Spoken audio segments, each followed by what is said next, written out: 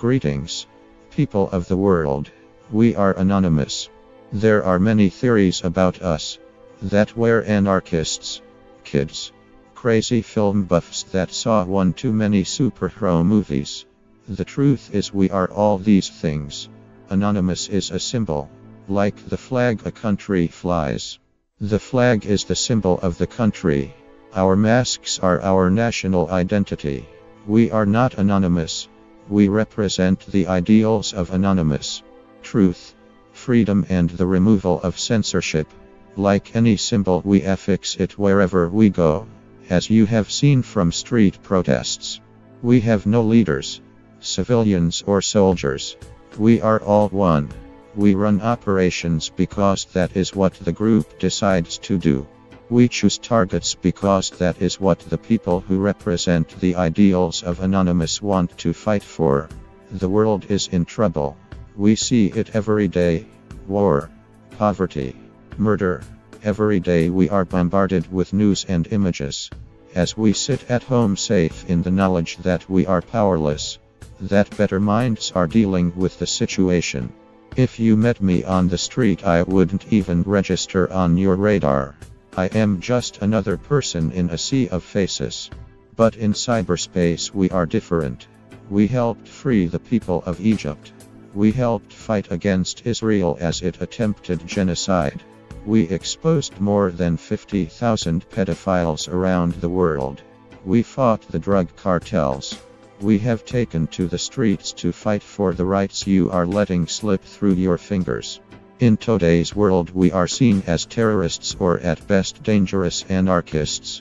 We're called cowards and posers for hiding behind masks. But who is the real poser? We take away the face and leave only the message. Behind the mask we could be anyone. Which is why we are judged by what we say and do, not who we are or what we have. We exist without nationality, skin color or religious bias. You wage wars, lie to us and try to make us believe it's for our own good. Yet we're the criminals. We spend our time within a structure we created.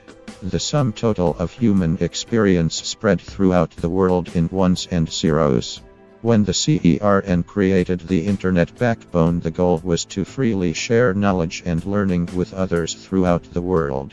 You fear us because you do not understand us. You see the results but not the minds behind it. When we took down PlayStation, you saw your personal details, your bank details, the things which society says makes up you, disappear into the ether. But ask yourself this: if we could do it so easily, what's to stop someone else? We stole the information and then publicly took responsibility. Not a single penny was stolen. The purpose wasn't financial gain but to show the world who you put your trust in. Every day you send yourself off into our world without a thought. You trust a faceless website with information about you that you wouldn't give to your best friends. We took advantage of holes in this system. But we didn't sneak in and take a few details. Take out loans and credit cards. Buy speedboats and cars. We told you and the world how insecure the system was. And now you trust a bit less blindly. The real criminals that hack computers for a living live off the backs of people like you. Where there's money, there's someone looking to take advantage of it. We had been telling PlayStation for years that there were holes in their security. But because they didn't want to look weak, they ignored us and allowed criminals to abuse your details without your knowledge. This is hacktivism in its purest form. It is a great equalizer.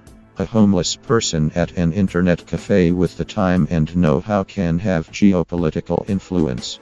They can bring entire organizations, even governments, to their knees. You gave your world over to computers, then complained when the people using the computers used the medium to fight back. We are not computer hackers. We are not protesters. We are not criminals. We are your mothers and fathers, brothers and sisters, next door neighbors. We are anyone and everyone who is pissed off and wants to do something about it. An anonymous operation isn't a 5-person thing. It requires hundreds of people to make it work. Video makers, whistleblowers, people on the street. The only way an anonymous operation can sustain itself is through public support. I'm not going to tell you that we are right or wrong. We did what we thought was best. Supported those that were caught and continued on. The only thing I ask is just for 1 minute, just for 1 second, think. We are anonymous. We are legion. We do not forgive.